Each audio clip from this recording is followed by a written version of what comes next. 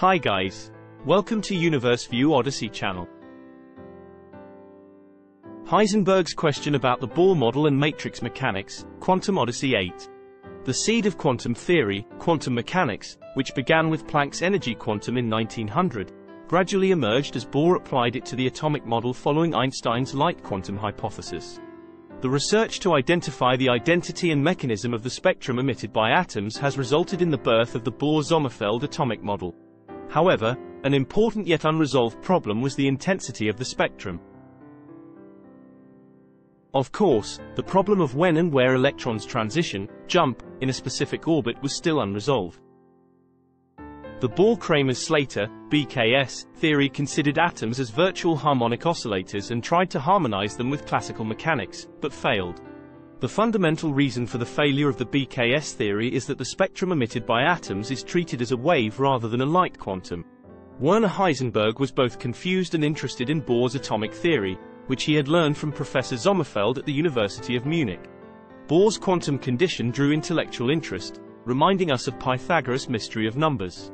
However, the concept of a fixed electron orbit that does not emit light and the concept of quantum jump of electrons was not understood at all. Heisenberg had many discussions about this with his friend Wolfgang Pauli.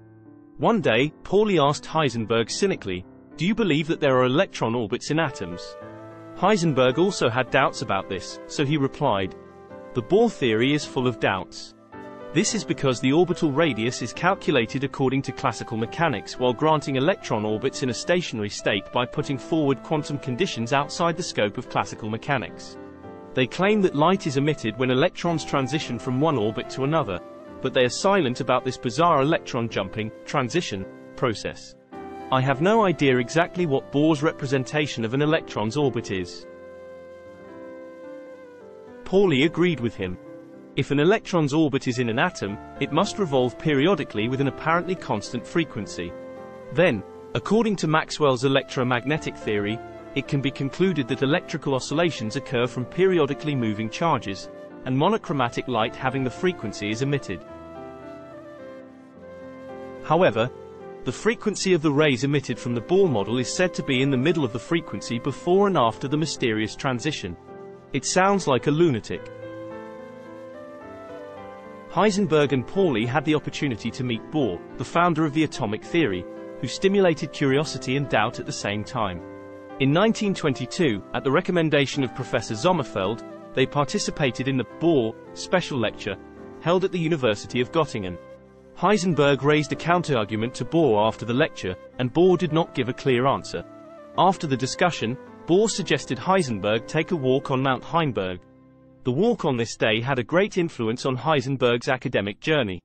Referring to the morning's lecture and discussion, Bohr said, "The starting point of my theory is the stability of matter, which from the point of view of classical physics can only be said to be amazing." Bohr continued, "According to the principle of classical physics, that is, causal determinism, the current state must be clearly determined by the immediately preceding state, but the phenomenon in the atom does not correspond to this. Early on this contradiction plagued me." Bohr continued talking. "Until now, scientists have been able to use existing concepts and laws to explain new phenomena. But in atomic physics, I realized that the concepts and laws we know so far are never enough. Classical physics cannot be applied inside atoms. Therefore, an intuitive description of the atomic structure is also impossible. This is because the fact that it should be intuitive is already a concept in classical physics." Bohr's words contained the critical mind Heisenberg had. Heisenberg asked again to make sure he understood correctly. Then, "What on earth does the atomic model you have been explaining in your lectures over the past few days mean?" Bohr replied, "It can be said that the model of the atom is certainly empirical or speculative. It is not obtained by theoretical reasoning. I hope my atomic model can describe the structure of an atom well, but I only hope that it is well described within the range that is possible with the intuitive language of classical physics." Heisenberg asked again, "How can we make scientific progress if we rely on conjecture rather than theoretical reasoning?" Bohr then replied, "You might expect that over time, new experiences will form new concepts that can explain non-intuitive phenomena in atoms. Unfortunately, however, it cannot be denied that we are still far from such a situation." Heisenberg asked as if questioning again, If the internal structure of the atom, as you say, is inaccessible to such intuitive descriptions, and if we have no language to speak of this structure, when can we ever understand atoms? Bohr hesitated for a moment, then replied, "No, don't be so pessimistic. We are currently unraveling the mystery of the atom, and in the process we will learn the true meaning of the word, understanding." After Heisenberg's conversation with Bohr, he clearly recognized that it was an undeniable fact that his theory, although not complete, contained considerable truth. His theory explained the stability of atoms and accurately predicted the frequencies of the radiation spectrum.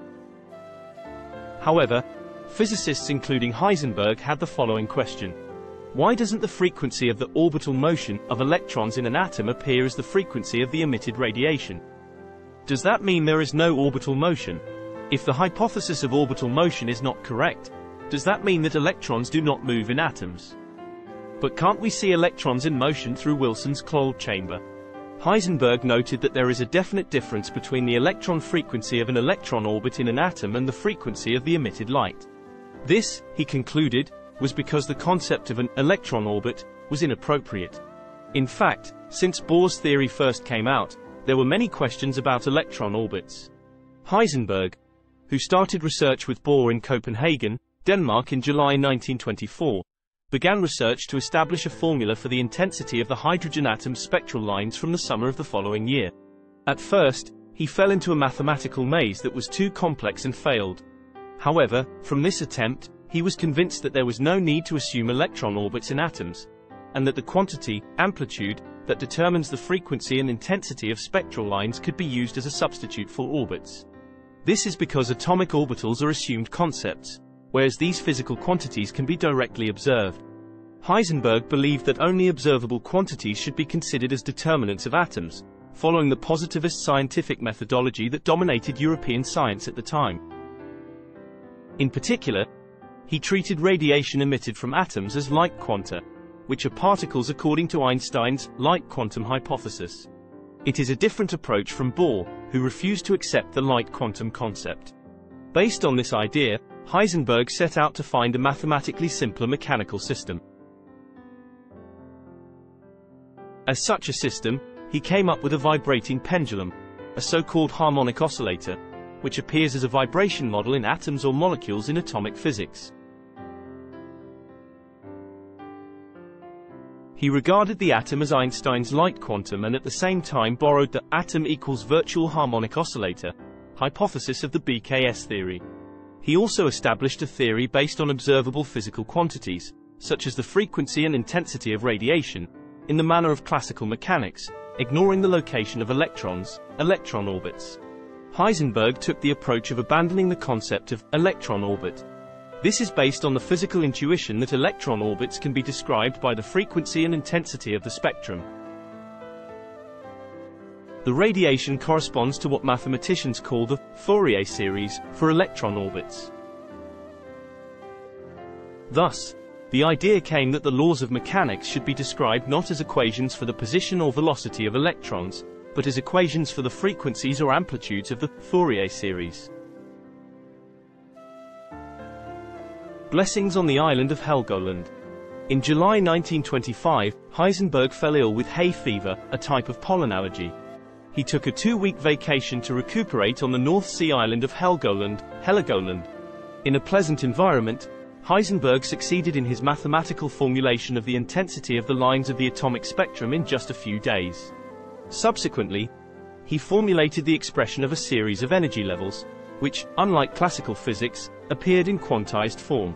Finally, Heisenberg established a system of quantum mechanics that is mathematically consistent and complete. The mathematics Heisenberg used at this time was a matrix that was not commonly used by physicists at the time. Matrices act as operators that transform functions, and physically, they function to derive observations like the operators of the Schrödinger wave equation. Heisenberg did not initially know that his mathematical technique was a matrix. Marx Born of the University of Göttingen discovered that Heisenberg's mathematical description was a matrix and further refined it. So Heisenberg's mathematical description of quantum is called matrix mechanics. Heisenberg's matrix mechanics was established on the basis of the frequency and amplitude, intensity, of radiation, ignoring the electron's orbit, position. Nevertheless, The equation of motion of matrix mechanics satisfies both the law of conservation of energy and Bohr's frequency condition. In classical mechanics, both the equations of motion and kinetic energy appear in differential form with respect to the position of the object. Therefore, the energy calculated by substituting the quantity, not the position, cannot be said to be the same as the known energy. However, Heisenberg thought that there was no reason why the energy derived from the equation of motion of matrix mechanics could not be called energy, because the energy conservation law was satisfied and there was no contradiction with Bohr's frequency relationship. In addition, the language of classical mechanics could be used in quantum mechanics as it is. I can't help but say that this is a surprising result. Matrix mechanics could replace Newtonian mechanics by rediscovering new facts such as the hydrogen atom problem while satisfying all the conditions of Newtonian mechanics. In particular, Born, Pascal Jordan, and Paul Dirac, who developed matrix mechanics, showed that the matrices describing the position and momentum of electrons are not commutable. PQ does not equal QP. This clearly showed the essential difference between quantum mechanics and classical mechanics in mathematical language. Reference mark. The dialogue in this text refers to Heisenberg's book Open hollow corner bracket Der Teil an Ganze, Gespräche im Kreis der Atomphysik close hollow corner bracket. Thanks for watching.